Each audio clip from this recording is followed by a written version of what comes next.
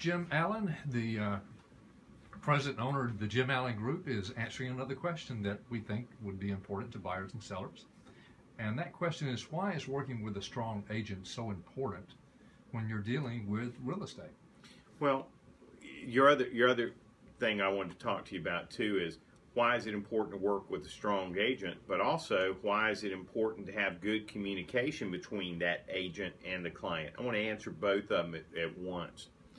The reason they want a strong agent, an agent like Tim McBrayer, who works here with me at the Jim Allen Group as a buyer's agent, the reason you want someone who really has local knowledge. There's 9,000 real estate agents in the Triangle.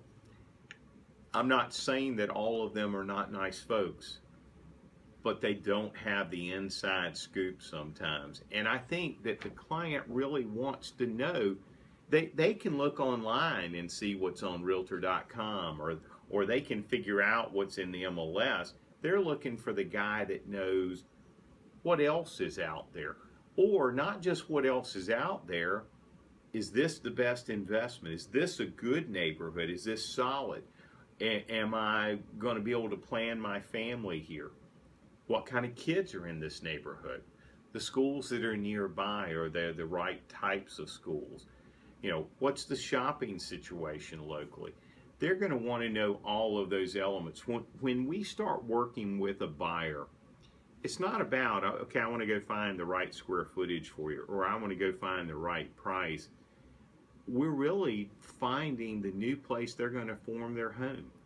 And when we're trying to provide someone a home versus just a place to live, then as an agent, and especially a strong agent, you know, it may be that the most important information they get for us during the course of the transaction is what veterinary to take their kids, take their dogs to.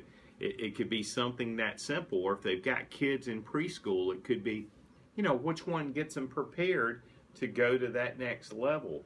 Or it could be, you know what, which grocery stores have the best meats?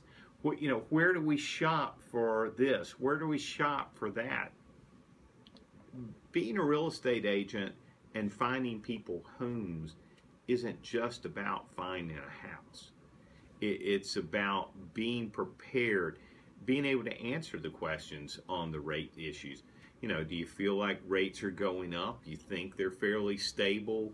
You know, knowing the loan products that are out there, having lender partners that you involve yourself with that really can put people at ease, because it's such a big decision in terms of whether you buy or don't buy. And you want to have the availability for that person for every one of their needs. So when I say a strong agent to me, first of all, is one that listens and really hears what that buyer is saying they need. But it's also being strong enough to say no.